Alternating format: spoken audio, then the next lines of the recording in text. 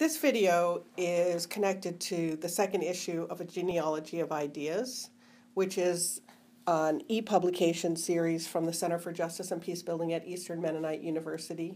You can find the journals at the website on your screen. First of all, some background about Adam Curle, which can be found in more detail in issue 1 of the e-publications. Curle was working in the 1970s and 1980s, largely in post-colonial contexts, and this model came out of his attempt to explain what he was doing and why it worked. Let's start with the basics of the model. This model is attempting to show different stages and what they look like and what factors influence the stage that the conflict is at. If you look at it, it looks like a general XY axis type of model, and in the lower left-hand corner is latent conflict, and then next to that, to the right, is overt conflict, and then above that is problem solving and kind of negotiation, and then to the right of that is sustainable peace. It's very important to understand how Curle thought of these stages. He did not think that they came and went in some linear fashion. First you went through latent conflict to overt to problem solving and solution. Latent conflict is when the problem is hidden and people can't see it, but the conflict is still there.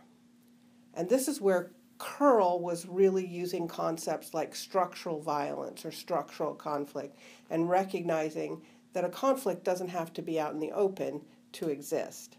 So he's saying it's hidden, and that's why on the bottom his variable that he puts in is awareness, and he's saying lower awareness or higher awareness. As a conflict becomes more open and overt, and people can say, whoa, there's a conflict here, then awareness is higher. He said that you actually have to have higher awareness in order to negotiate or solve the problem. So you can't go from latent conflict straight to negotiation because you don't know who the parties are, what the issues are, what might be the best possible way to deal with it. So you need to make the conflict more open before you can begin problem solving. But that's not the only variable that affects how the problem solving goes. The other piece of it would be balanced and unbalanced. Now, Curle only used the words unbalanced at the bottom and balanced at the top. Other people have said balanced what? When you read the original Curle, he talks about relationships. So he might have been talking about balanced and unbalanced relationships. Later, people, most notably John Paul Lederach, in his book Building Peace, added power. And a lot of people associate this with power. So you have either unbalanced power when the conflict is latent, when it's first becoming overt. If you want to problem solve, you somehow have to balance power and do some things that help that happen. And then another factor to look at on the model is the issue of sustainable peace. Curle does not describe sustainable peace as static or kind of fixed. He describes it as dynamic. If you look at the language across the top of his model, it's called dynamic, right? Compare that with latent conflict where it was called static. And so he's saying that when these conflicts are latent and hidden, they could be very stuck and feel very stuck. And then in the middle, it's a lot of turmoil. And then there's dynamic. And that's because in sustainable peace, it's not that conflict goes away, it's that we have mechanisms for dealing with it and addressing it. And the relationships are basically healthy and the power is more balanced, and we're trying to sustain that. That is our sustainable peace. One of the reasons that I think the Curle model is popular with people who are trying to transform conflicts is that it is a model that helps us analyze, but it also points towards action. So, for example, if you decide that a conflict or a problem you're working on is in the latent phase, and what you need to do is raise awareness, then you are able to think through what are some of the activities that would raise awareness. Whose awareness are you trying to raise?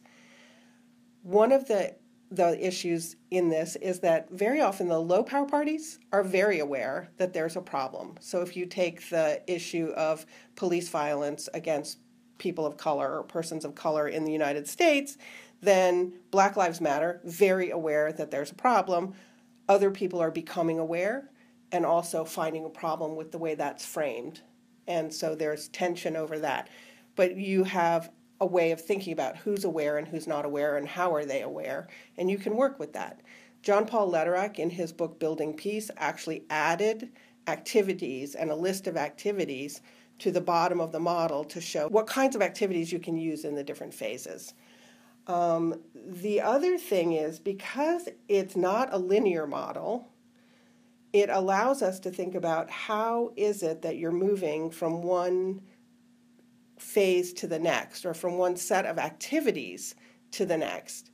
And sometimes there's a tendency, people want to go, I see the conflict, let's do problem solving.